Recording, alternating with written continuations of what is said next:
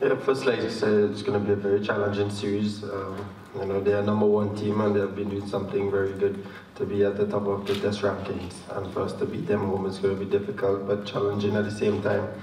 It's important that we play consistent cricket throughout, bowling, batting and fielding.